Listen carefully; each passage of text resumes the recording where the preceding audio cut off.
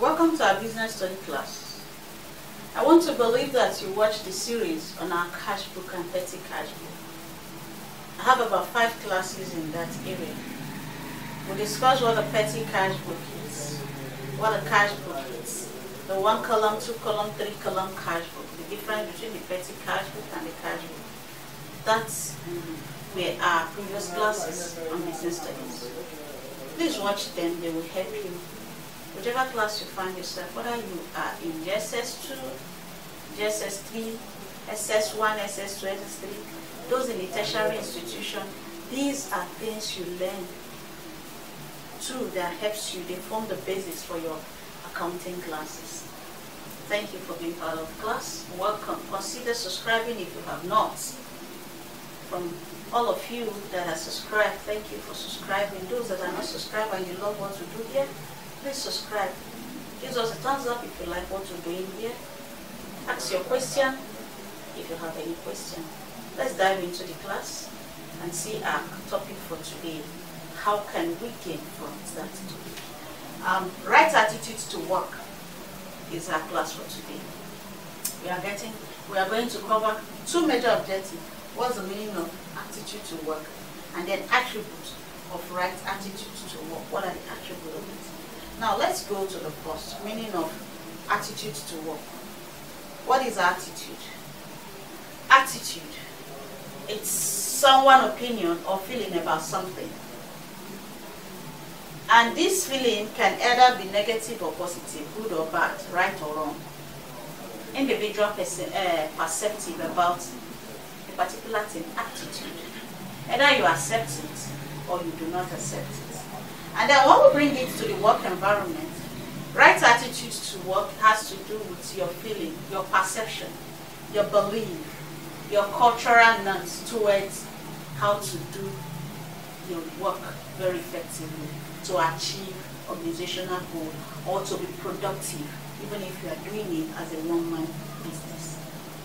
So when we talk about right attitude to work, what is that feeling, that value, that opinion that you put into your work to achieve productivity, to achieve your set goals, to achieve your standard? What are those things you need to do to make sure that your work progresses effectively, that productivity is achieved, that your goals and plan are achieved? Every organization, every business without a plan, without a goal, will not be able to be productive as efficient as the one that have these goals and objectives. And so your right attitude to work will either increase your productivity or diminish your productivity. It will either expand your productivity or you will not expand at all. It either puts you on a progressive set standard or a retrogressive set standard. So your right attitude to work has to do with the value, the opinion, the character, the futures, the values you put into your work system. Be it individual work system, be it organizational work system. Whatever attitude you put in, we either make it big or make it small. We either make it grow or make it down. We either make it profitable or make it unprofitable.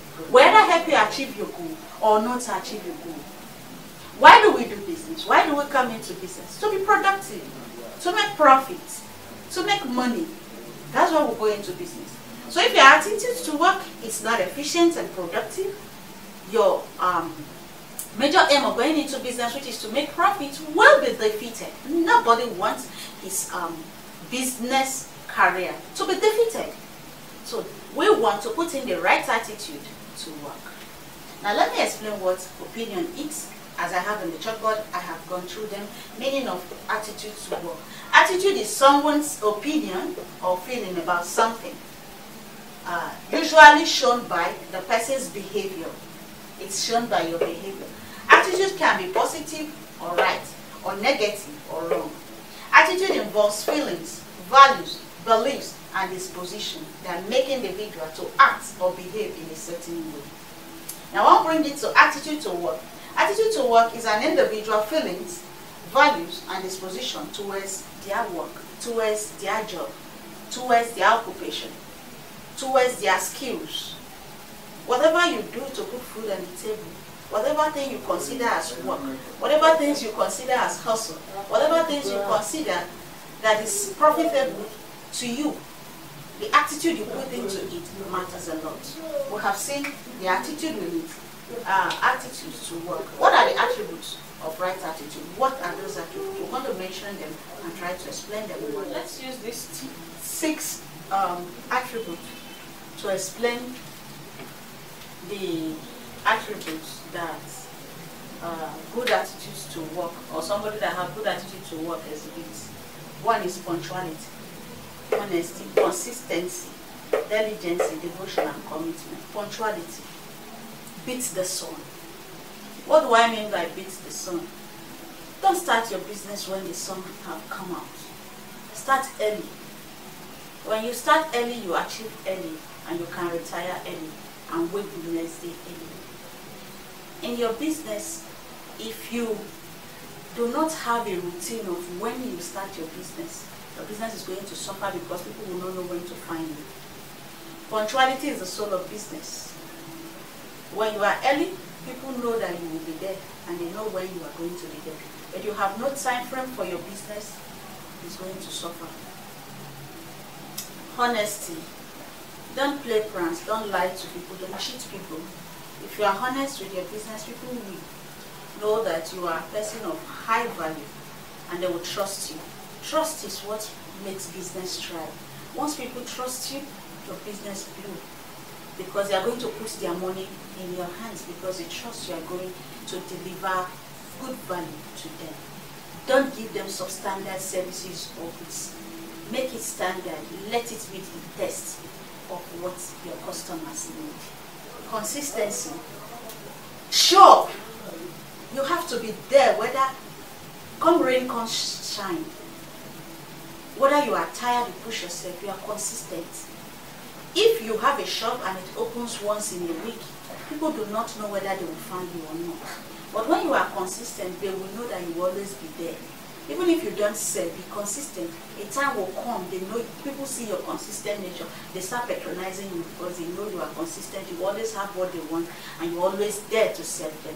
Consistency, you cannot underrate the power of consistency. Before you know it, your business empire grows because you are consistent. Diligence, put in the work. You can't lazy around and achieve your goals. You can't lazy around and make good profits. Be diligent with your work.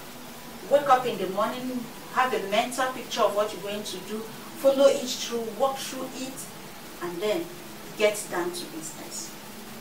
Devotion. Be devoted to the business. Put in your time, put in your effort. Be resilient. Be dedicated. Make sure that you have made time for your business. There should be time. Even if there are time for rest and the rest of them, allocate time for each of these ones and devote time for your business. Don't let other things take you off guard. And then be committed to achieve your goal. If you plan to do something, micromanage your plan. Make daily plan, weekly plan, monthly plan, yearly plan, bi-yearly plan, long-term goals, short-term goals. This will help you. So we have seen some of the attributes. The attributes are so many. You can name more than 50. I just picked these 6. Please put in these 6 I have mentioned to you in your business. Be punctual to your business, be honest in your business, consistent in your business, diligent in whatever you do in your business, devote time and energy to your business, be committed to your business. This will help you. So we have seen the attributes of good attitude to work. We will still take part 2 of right attitude to work, other areas that will help our business to grow. Until I come your way next time, consider subscribing, consider sharing, comment below the comment box. Thank you for being part of this community. Thank you for listening.